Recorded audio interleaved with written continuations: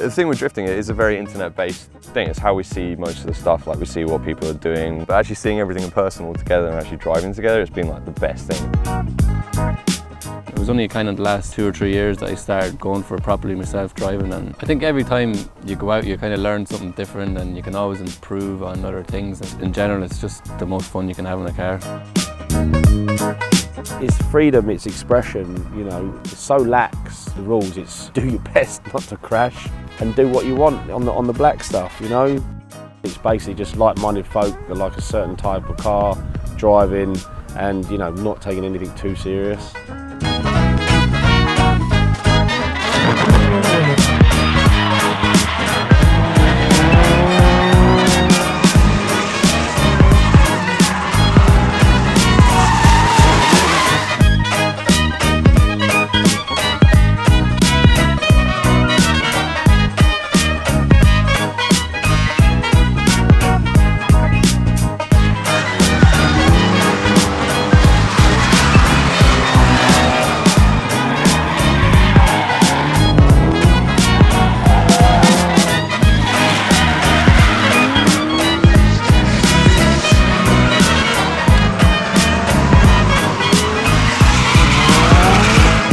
I've kind of got like a new love for it again now.